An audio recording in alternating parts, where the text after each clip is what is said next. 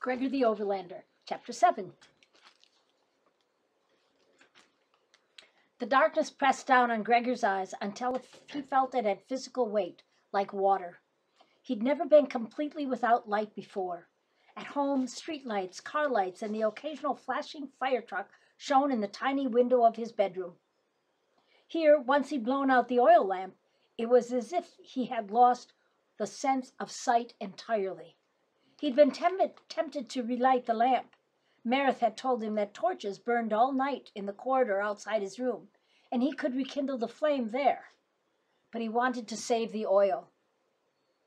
He'd be lost without it once he got out of Regalia.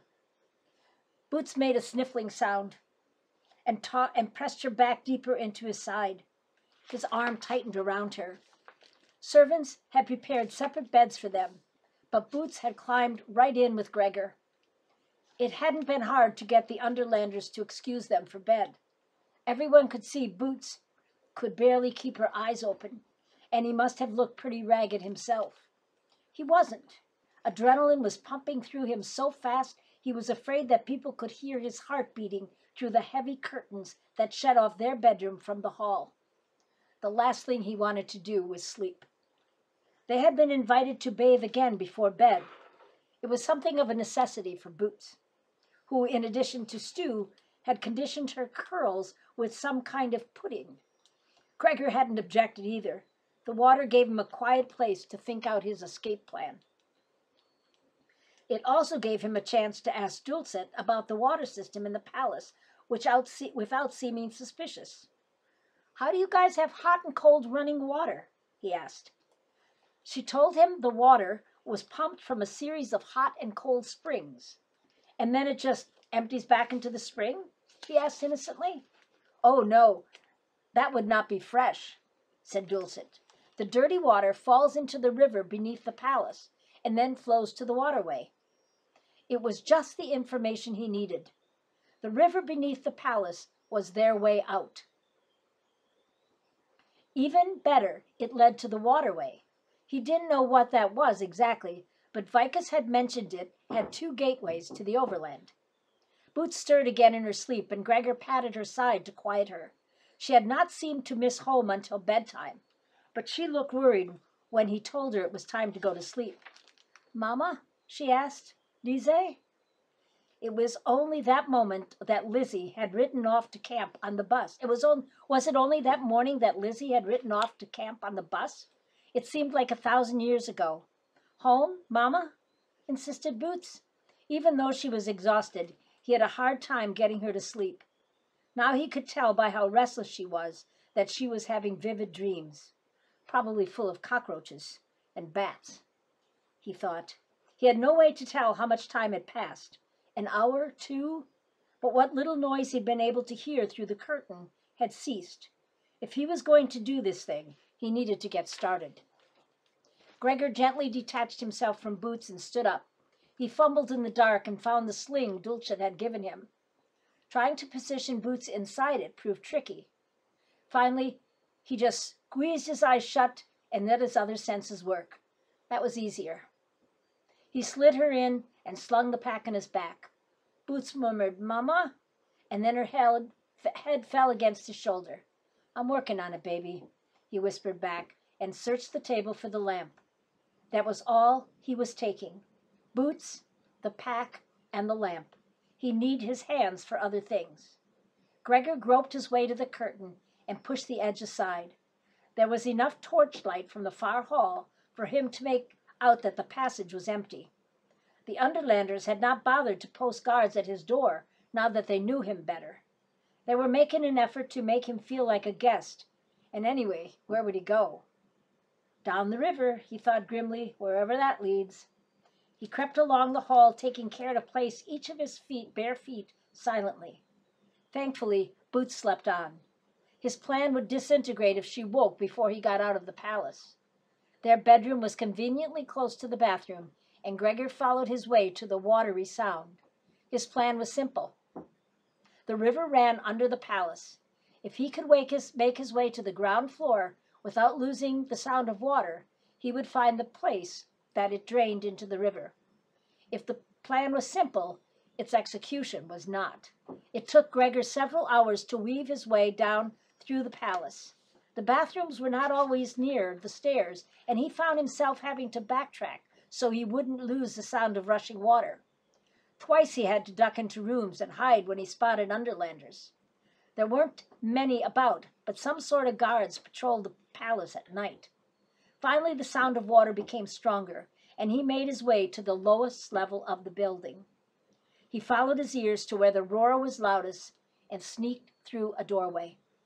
For a moment, Gregor almost abandoned his plan. When Dulcet had said river, he had pictured the rivers that flowed through New York City. But this underland river looked like something out of an action-adventure movie. It wasn't terribly wide, but it ran with such speed that the surface was churned into white foam. He couldn't guess its depth, but it had enough power to carry large boulders by, as if they were empty soda cans. No wonder the Underlanders didn't bother to post a guard on the dock. The river was more dangerous than any army they could assemble. But you must be able to travel on it. They have boats, thought Gregor, noticing half a dozen crafts tied up along the rush of the current. They were made out of some kind of skin stretched over a frame. They reminded him of the canoes at camp. Camp! Why couldn't he just be at camp, like a normal kid? Trying not to think of the bobbing boulders, he lit his oil lamp from a torch by the dock. On reflection, he took the torch as well. Where he was going, light would be as important as air. He blew out the oil lamp to save fuel. He carefully climbed into one of the boats and checked it out. The torch slid into a holder clearly designed for it.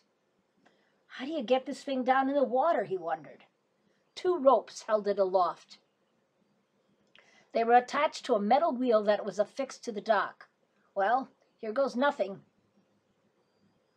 Gregor said, and gave the wheel a yank. It gave a loud creak, and the boat fell straight into the river, knocking Gregor on his rear end. The current swept up the boat like it was a dried leaf.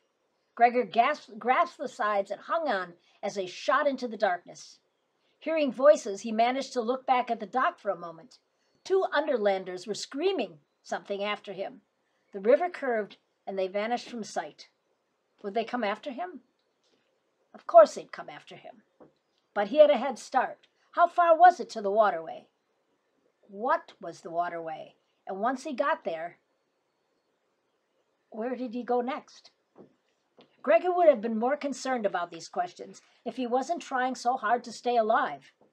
Along with the boulders, he had to dodge the jagged black rocks that jutted out of the water.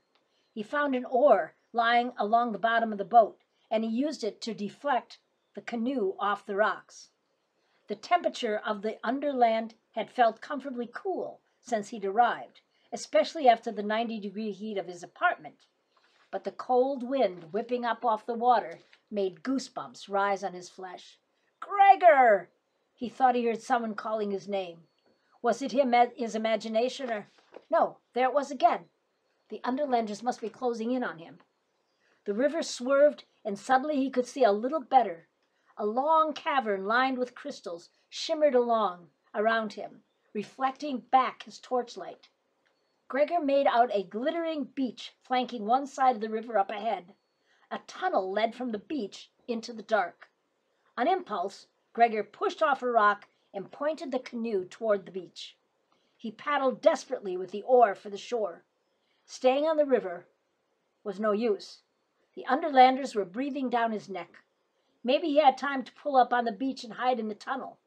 After they'd pass by, he could wait a few hours and try the river again. The canoe slammed into the beach. Gregor caught himself just before his face hit the bottom of the boat.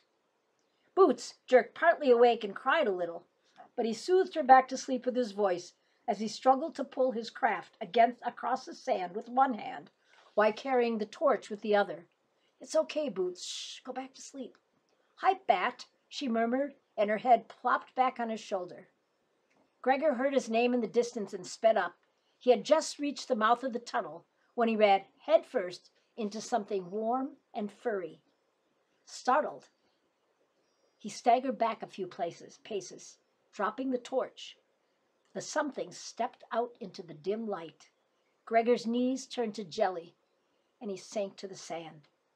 The face of a monstrous rat broke into a smile.